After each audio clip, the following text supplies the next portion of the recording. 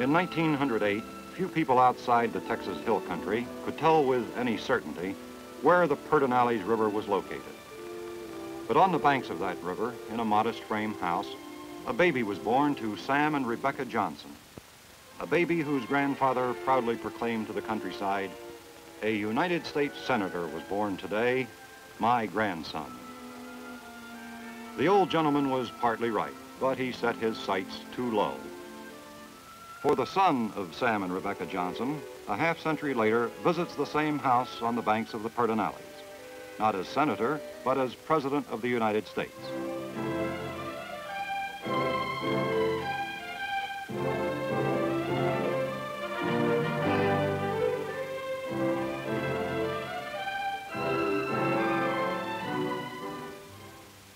Here in his beloved hill country, he rests for a few days and quietly observes with his family and friends the 190th anniversary of the signing of the Declaration of Independence. He would unwind, but not completely. For as he celebrates the national holiday as a private citizen, he still bears the burden of presidency. On the domestic scene, 19 million aged Americans overnight were entitled to free medical care through a program that his critics predicted would bring chaos to the hospitals. On the international scene, bombers blast North Vietnam targets on the other side of the world. It was characteristic of his capacity to absorb many detailed facts that as he received reports on the results of the airstrikes, he also wanted to know how many hospital beds would be available in Mississippi for Medicare patients. But in spite of the issues facing him, there would be time during those first few days of summer to involve himself with the work of his ranch and to take enjoyment from the land.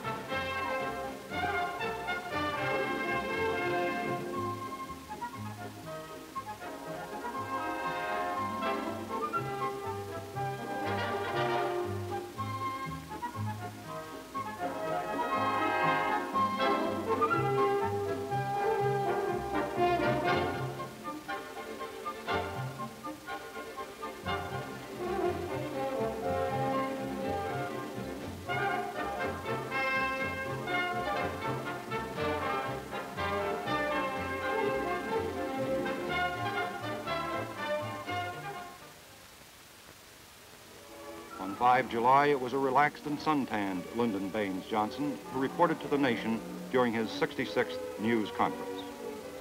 The president prefaced his live telecast with a barbecue for the press on the front lawn of the LBJ Ranch.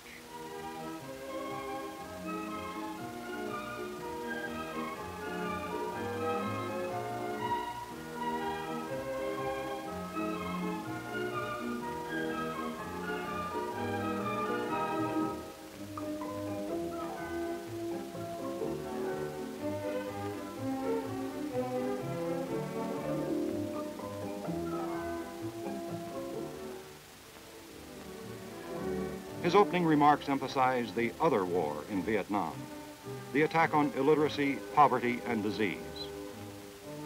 This would be part of a theme that the president would hammer home to the people throughout the summer in an exhaustive effort to make sure every American knows exactly what his government is trying to do in Vietnam.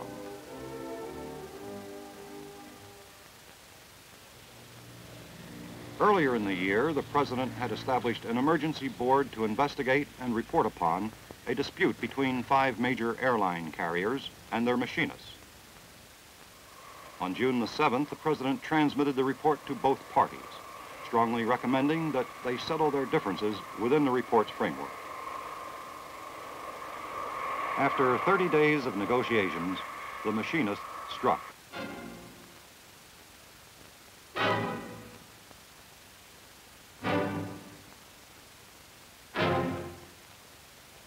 As the president's statement reflecting his concern was teletyped from press headquarters in San Antonio, Texas, an empty chair in the White House proclaimed the fact that the problems, the attempts to find solutions, and the final answers continue on a 24-hour basis, no matter where the chief executive may be.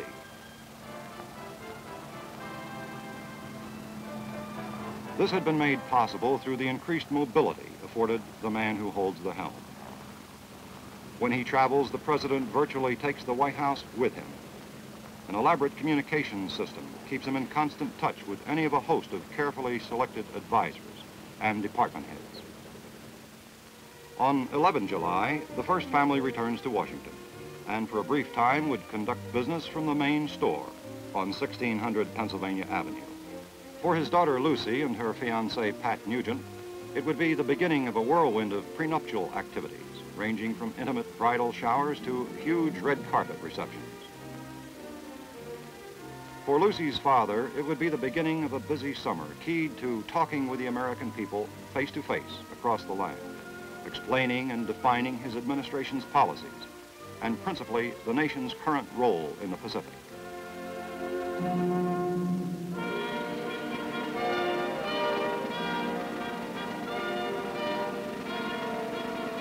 But first, there was a bit of business at the Pentagon.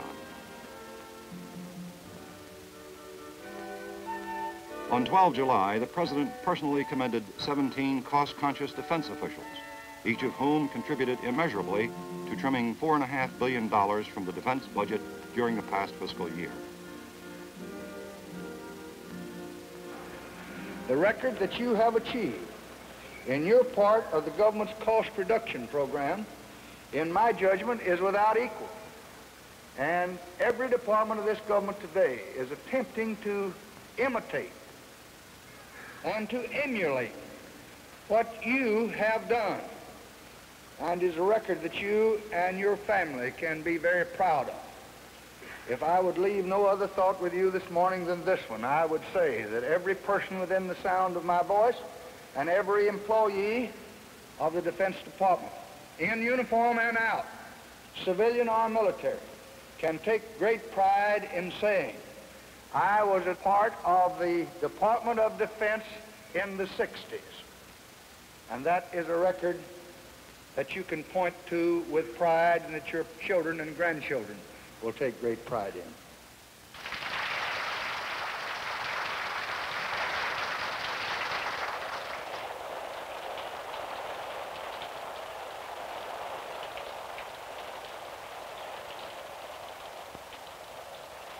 The same day, the president was scheduled to speak to the American Alumni Council in White Sulphur Springs, West Virginia, but his flight was canceled because of weather. From the White House Theater on nationwide television, he delivered his address to the council, laying out the essentials for a lasting peace not only in Vietnam, but throughout the entire Asian community. And again, the president stressed the importance of building political and economic strength among those nations as one of the foundations for a lasting peace.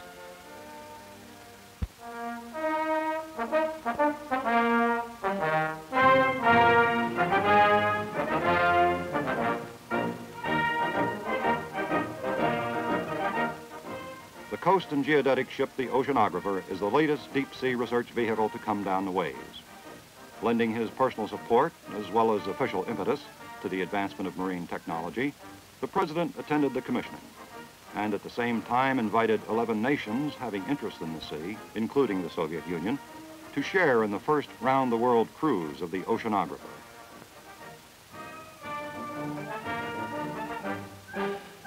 The men who sail before the mast have come a long way in their quest for better working conditions, berthing, and shipboard food, but it's doubtful that elaborate creations such as this will grace many mess deck tables on the oceanographer's maiden voyage. But underneath the papier-mâché and frosting that traditionally adorns a ship commissioning lies a serious commitment by the United States to a better understanding of the sea that divides and yet unites mankind.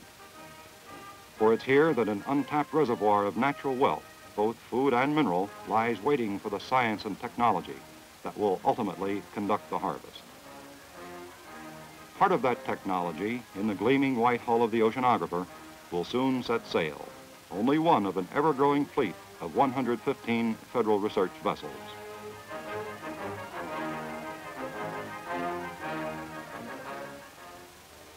One of the ablest supporters of United States policy in Southeast Asia, partner in the development programs for the peoples of the Pacific, Prime Minister Holt of Australia returns to the White House as ally, as friend.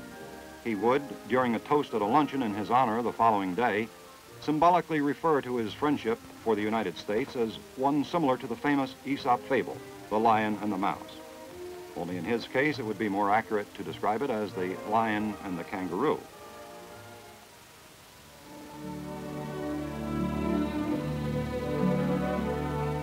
The Secretary of the Navy's yacht Sequoia is a waterborne retreat for the chief executive. On trips like these down the quiet Potomac, the Sequoia becomes yet another extension of the White House, a very private extension where peace and relaxation are the order of the day.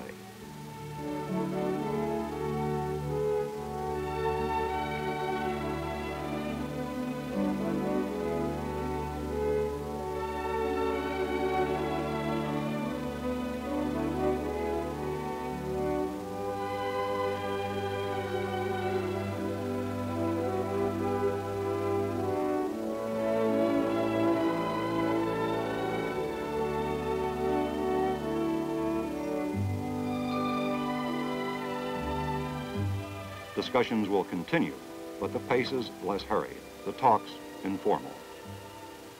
The President repeated to the Prime Minister the ideas he had recently conveyed to the people of America's obligations in the Pacific.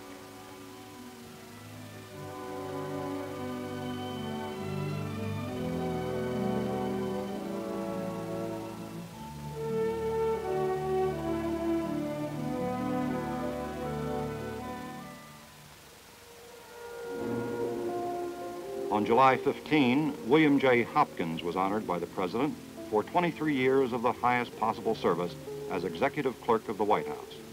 23 years that spanned the New Deal, the Fair Deal, the New Frontier, and the Great Society.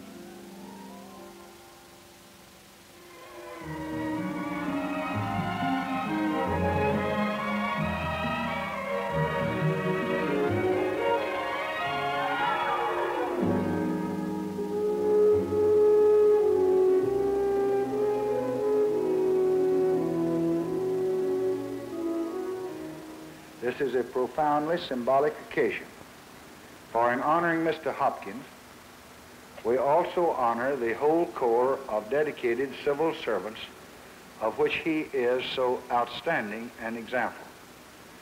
I have said on many occasions that I believe our country has developed the finest professional civil service in the history of the world.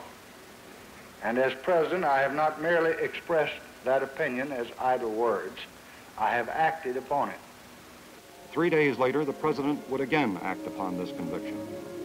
On 18 July, he put his pen to the Federal Salary and Fringe Benefits Act of 1966, observing that the country was in a period of economic prosperity unequaled in its history. On the lighter side of the White House scene, Lucy was entertained by the distaff corps of the press. Grateful for many prenuptial interviews, and perhaps to make up for the many moments of stolen privacy, the journalist staged the skit for the bride-to-be and her mother.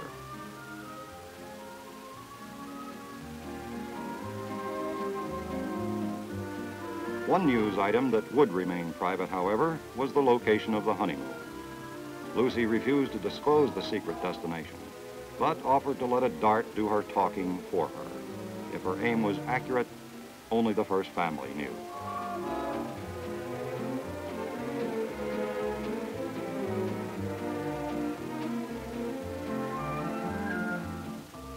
Mrs. Johnson relieved the president of any responsibility in handling the many details of the wedding, now soon approaching. And in a press conference the following day, the president took refuge in this fact. Fairchild newspapers found their press credentials to cover the wedding withdrawn because they had ignored a release date on a news story concerning Lucy's bridal gown. Challenging the president with denying freedom to the press, the Fairchild representative was apprised of the chief executive's positive stand on this issue. But if I could have your permission to just step aside on any of the detailed wedding arrangements, I would like very much to do so. Thank you very much. There were other issues during the month of July, however, on which the president had no prerogative to step aside. On 19 July, he met with congressional leaders to discuss the impact of appropriation increases on the budget. Having just wrapped up a fiscal year with the lowest deficit since 1960, in spite of an ever-increasing cost of war, the president was determined to keep federal spending in the upcoming months in line. Knowing that the budget can be a delicately balanced seesaw, the chief executive discouraged any additional expenditures or add-ons in an effort to hold the line on the inflationary pressures being felt throughout the economy.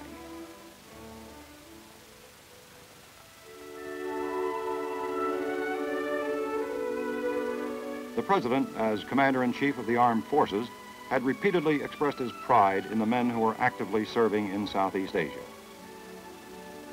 And now, without publicity or fanfare, he tried to convey this feeling to some of the men who had fought in Vietnam and who had come back home bearing the physical scars of war.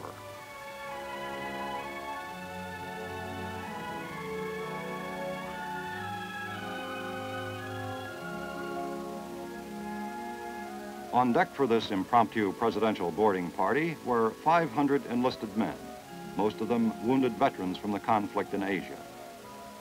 The Secretary of Defense had sponsored this summer outing on the Potomac, inviting soldiers, sailors, Marines, and airmen from all of the area service hospitals. Here, among these men who had given far more than most of their countrymen, who above all other people could be expected to weigh seriously the cost of war in terms of its toll on human life, came reassuring words and full support for the job the president was trying to do.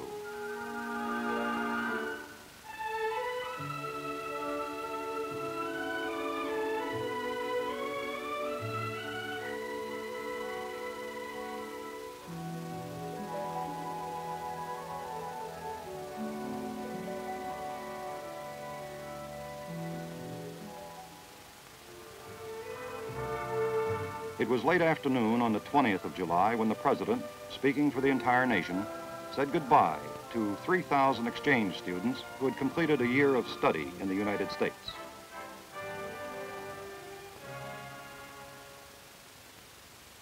When countries speak of sending volunteers into other lands, let them be sent to the real battlefields, the battlefields of poverty and ignorance and disease and suffering. Let them come bearing hope and not arms. Let them cross the frontiers in the bright light of day and not down the jungle trails in the dark of night. Let them volunteer to enlarge the lives of their neighbors, not to take the lives of anyone. This is the kind of volunteers that America understands. It's the only kind that the world needs or wants.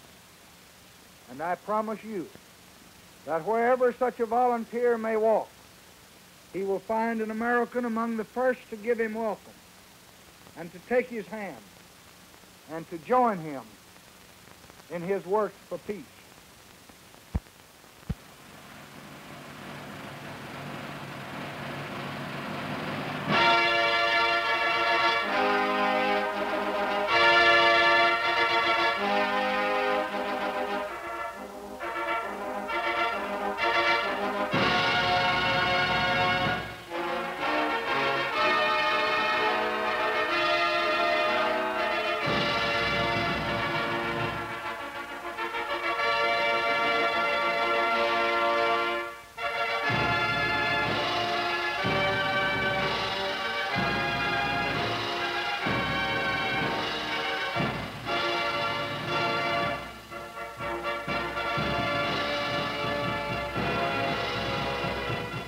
arrival of Prime Minister Forbes Burnham of Guyana, the newest independent state in the Americas, prompted the president to speak of the problems another state faced when it, too, declared its independence some years earlier. We devoted the first decades to mastering the frontier of our rivers and our forests, of our plains and our mountains. And then next, we tackled the frontier of industrial development. Today, we are now pushing forward the frontiers of human aspiration and the needs of humankind. We're committed to rebuilding our blighted cities and preserving the beauty of our land and our landscape. And while doing all of this at home, we will never falter in our commitment overseas to the defense of freedom and in support of economic development. In these opening remarks to Prime Minister Burnham, the president had summed up in a few words his entire domestic program and his administration's foreign policy. But now he would take these few words and expand them to millions of Americans across the heartland of Indiana, Illinois, and Kentucky. Although referred to as a non-political trip, with bipartisan leaders from all states invited to come along, no one could deny the anticipated political benefits.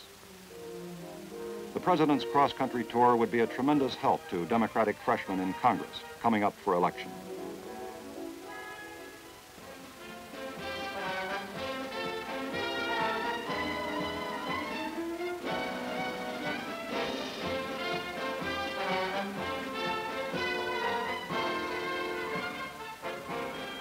The evidence is clear. The guerrilla war in South Vietnam was inspired by Hanoi. It was organized in Hanoi. It is directed in Hanoi. And it is today being supplied from Hanoi. If the American people need any reminder of the kind of enemy we face, the kind of enemy that seeks to take over South Vietnam, they can read reports this morning in your morning paper. They can hear it over your radio, where the Viet Cong attacked on yesterday the United States Navy hospital in Da Nang. At least 3 of our men who are patients in that hospital were injured. And that is the typical of the way the communists fight. Because they cannot hope to win on the battlefield, they rely on terror and on attacks against the wounded and the innocent. There are people who denounce airstrikes against oil depots in North Vietnam, in my own country. But they remain strangely silent when the communists in the South turn their mortars on an American hospital, or blow a busload of farmers, or murder the mayor of a Vietnamese town. I just wish they would ask themselves if their standard of judgment is really fair.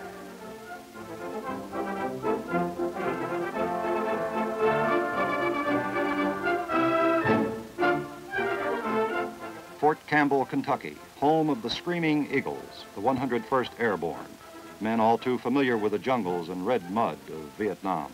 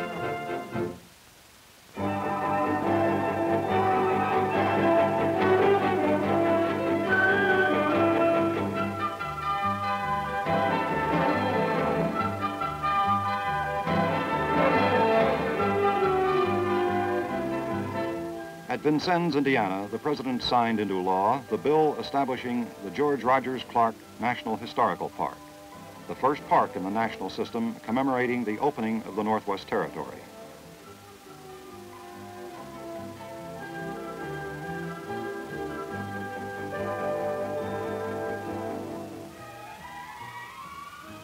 We shall continue to try to persuade Hanoi that we had rather talk than fight.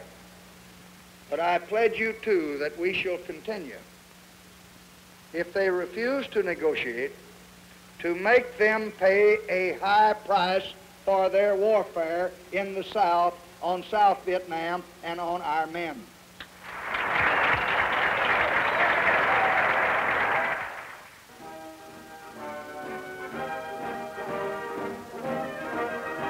Awarding a beautification citation to the postmaster of Jeffersonville, the President concluded his whirlwind tour of the 3 central states. The United States was born in strife, and it was nurtured in hardship. We grew and we prospered because we weren't afraid of frontiers, but we always looked toward those faraway horizons. And we have not come this long distance in history because we were either a weak, or a frightened, or a fearful, or a timid people. When America grows afraid and loses its commitment to freedom, that is the day that America will begin to die. And the faces that I have seen in the states that I have visited today have told me that this will never be.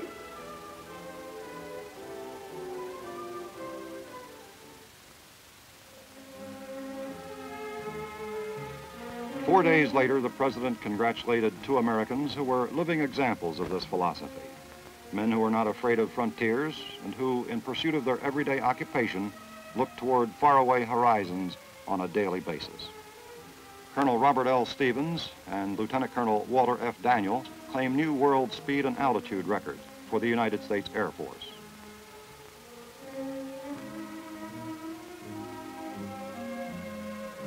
Any demonstrator questioning America's resolve in the war might receive a surprising answer from a group of Sioux City Junior High School students. Pooling dimes and nickels from their lunch money, they rented billboards and submitted petitions for a new postage stamp honoring the serviceman. Now a reality, the stamp soon goes on sale. First customer, the White House.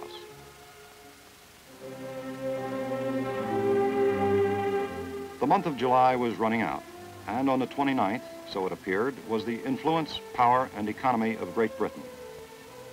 Beset by the worst financial crisis since World War II, pressured by left-wing laborites to withdraw all support from United States policies in Vietnam, and finding her military commitments in the Far East and in Germany economically tenuous, England, in the person of Prime Minister Wilson, was nonetheless welcomed as an old friend. The meeting was a short one by anyone's standards, which only furthered the evidence that ties continued to be strong and the dialogues fruitful. Through her Prime Minister, Great Britain confirmed her Atlantic loyalties, and the Pacific ones as well, and vowed that the British economy would be strengthened. You and I have many things in common, Mr. Prime Minister. One, of course, is politics and election results, including the very difficult problem that goes with an enlarged majority. Another is economics, including that most fascinating and most unfortunate named subject, the balance of payments. And a third interest, Mr. Prime Minister, is our mutual fascination with transportation. Today I'm thinking in particular of ships and airplane strikes. The airplanes were still on the ground and had been since 7 July. In a final effort to provide a setting whereby the bargainers could effect an agreement, the President called both sides to the White House. He expressed admiration for their efforts, but pointed out that there were other people whose eagerness for a settlement rises in proportion to the number of days that the strike continues. And these people range from the wives of workers to even presidents.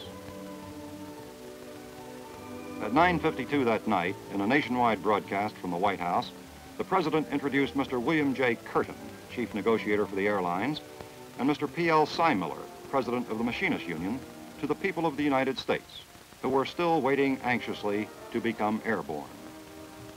A settlement through free collective bargaining had been reached. Mr. Seimiller felt sure that the union members would ratify this historic agreement. As the month of July ended, Mr. Symiller may have felt somewhat akin to President Wilson at the time Congress refused to honor the President's commitments to the League of Nations. For the Machinists' Union rejected the settlement, and the engines of 5 major airlines across the country remained cold.